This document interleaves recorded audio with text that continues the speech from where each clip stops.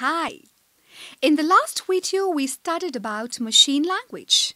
Now, we are going to study next type of language, which is assembly language.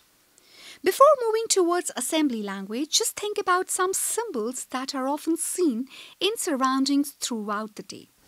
They may range from some pictures to words, from shapes to objects, etc. Instead of writing the word full stop, I can simply use a dot for representation. Instead of writing the word arrow, I can simply use the shape of arrow to represent the flow of information from one point to another.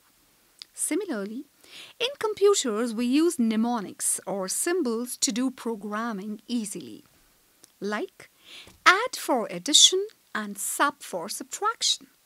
Thus, by definition, the language that uses mnemonics and symbols to represent information is known as assembly language. For example, if user wants to add two numbers, then he/she need not write a long pattern with a combination of zeros and ones. He or she can simply write it as add 2, 3. Let's look into some features of assembly language. It is English-like language. It uses symbols instead of 0 and 1 patterns.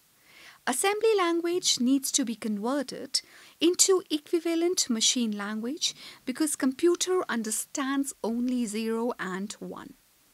Hence, we can see that assembly language is a little bit easy as compared to machine-level language. However, still the symbols are fixed and needs to be remembered. Thank you.